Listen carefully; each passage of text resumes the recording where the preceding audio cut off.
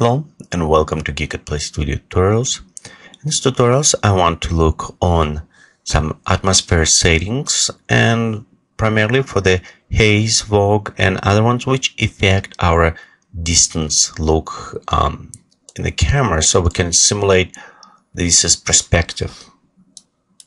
So let's look what will affect it. First let's preset our terrains and other ones. Then what I'm going to do is create some objects, so replicate them and set them on different distance so we can something compare to our distance settings. And right here I just set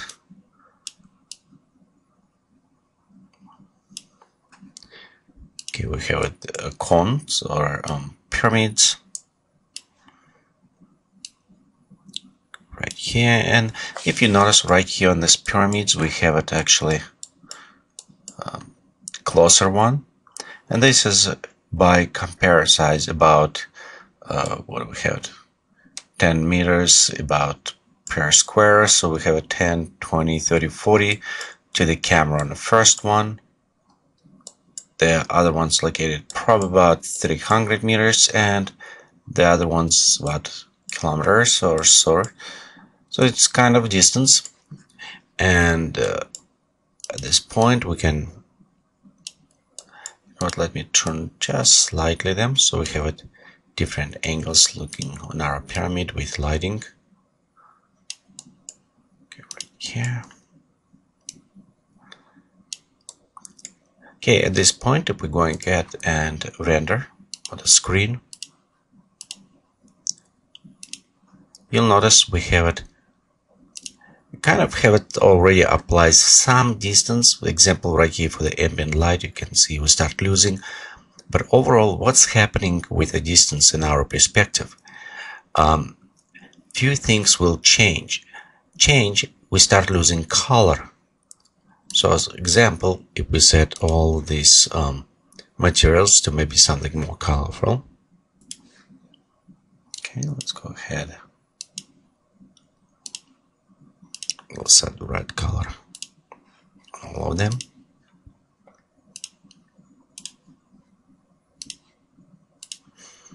Okay, well, we start losing saturation on a color with distance. It's a color start wash out. We also start losing some details as well with the distance, so we don't have the small details right there, and also start looking a little bit more wash out. So to simulate we actually start working with those properties. One of them, if you use lens, it will be blur, but for this lesson we won't involve any distance blur, DOF looking on this, just so we can more concentrate on the atmosphere settings, not on the camera settings. Let's go ahead and start open atmosphere. Okay, in atmosphere editor we have it spectral, and we can go and change this lighting. One other way is if you start using it with bolometric model settings for atmosphere, it's kind of easy to create distance, but for this tutorial I want to stay with the spectral model atmospheres, and maybe in our other part we'll look on volumetric, but right now we'll concentrate on spectral. So I'm going to switch to global radiosity. Okay, the couple interesting things right here will be applied. It's in sky, fog and haze. Mostly it will be fog and haze, and the aerial perspective, which will affect dramatically our distance view. As well, you will notice the global intensity, it's scattering, but these options will be mostly working together with the fogs and haze. It is how much light intensity from the sun will be lighted particles in the atmospheres, and also how far away they can distribute this glowing effect. So let's do just a couple things. Let's disable everything. So you notice right here, remove all options, and this has become quite a bit sharp. We don't have any atmosphere influence. One of the actual most significant effect is aerial perspective. So if you notice, we're increasing all the way up. You'll notice right here we start applying the aerial perspective in ours, and we have this already distance kind of washing out and slightly tint to the blue, to the atmospheric color. We start having this discoloring. Again, this is about kilometer and it's close, so it doesn't have this very heavy effect on a distance. So the closer one, which is about what's 200 meters, still doesn't affect that much. And if you want to apply more to this, we need to apply some other settings. So some other ones we can apply it. It's work with a fog actually, and what's happening, fog will apply kind of a discoloring and washout effect on a lower altitude, so simulating to the fog in the real world. A couple things to know: this, when we say fog mean altitude, it's not the top of the fog layer, it's mean middle of the density of the fog layer. So for example, if we're going set to about 150 meters, fog probably will go up to 400 something meters all the way, because we have a high density and it will be decreasing, and maybe 1/3 to this, it will be your mean altitude for that. So let's go set, we say 150, and we'll pop up significantly. And it's kind of hard to see the fog effect because it's one effect specifically right on this object, but it will affect more on a distance. So we kind of need to collect, and this is best work with other option settings. Again, let's go ahead, pop up a little bit heavier, and you can see we apply to atmosphere. It's kind of affect more on backgrounds at this point. Okay, if at this point we set and we'll try to increase, for example, our global glowing intensity, even in preview, you can see it does not affect, because this is well tied up with our, how I said before, with the haze. Okay, so right here, the fog on the bottom, so we'll kind of disable at this point. Let's look on the haze, and you notice I'm starting increasing haze, and it will apply. Okay, so we'll set about haze of atmospheres. We'll apply our haze run density. And again, you notice right here that our object does not apply. It's kind of affecting more backgrounds. So we can go ahead, maybe with the skies. And how I said before, the haze, it's, imagine it's a particle in air. It will be very much working together with the glow intensity of those particles. So if we're going and move it, you can see how our atmosphere start glowing with this. So let's kind of look on this a little bit closer on this particle effect. So right here we have a sun, and of course it's coming from the sun. If we move sun more closer to the object, our glowing obviously will be closer to this point.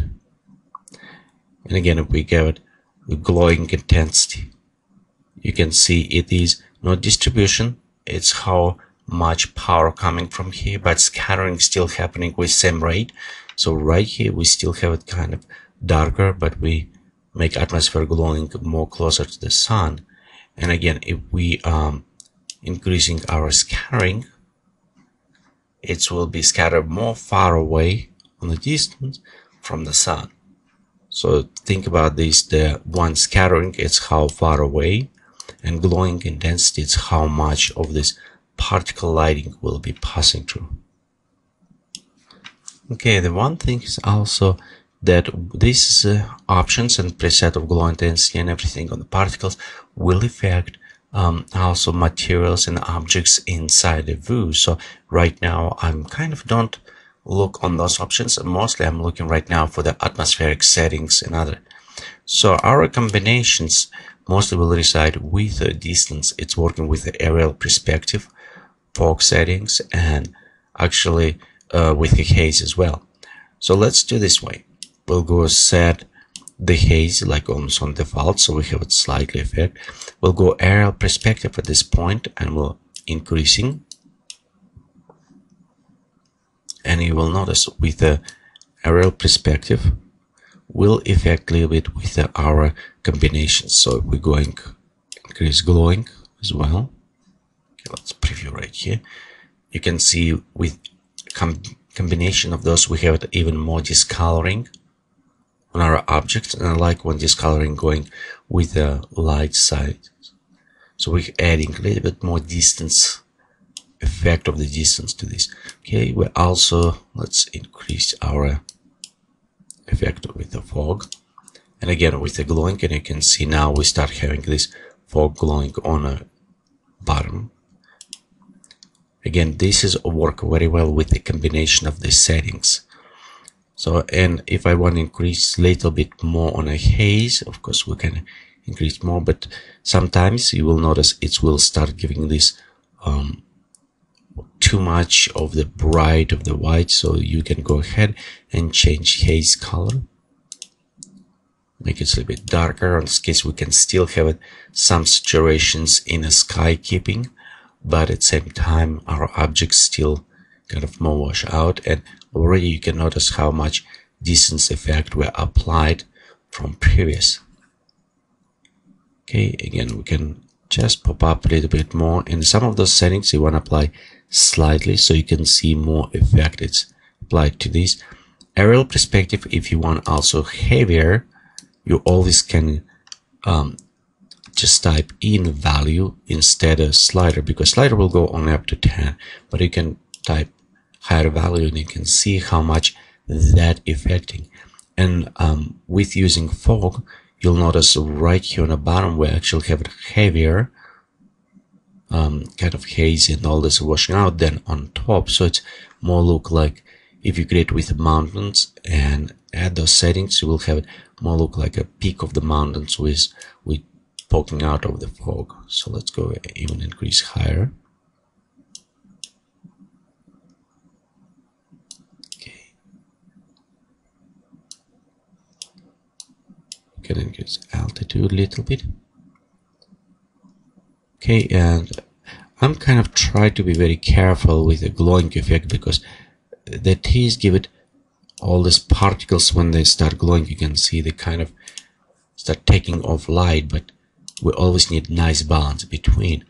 Right now we have it more like almost English fog, very thick and kind of going with haze up all the way.